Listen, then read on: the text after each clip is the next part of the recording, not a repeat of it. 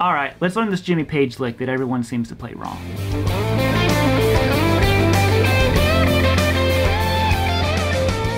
A lot of times when people play this run, they include E notes inside of it in a few key spots. Right there and up here. What Page is actually doing is he's replacing those E notes with an F note. So you're going to slide into 7th fret on the D, 5 on the G, 6 on the B, 7 pull a 5 on the G, 7 on the D, 5 on the G. Going to slide up into box 2, 9th fret on the G, 8 on the B, back to 9, and then 8, 10 on the B, then 8 on the high string.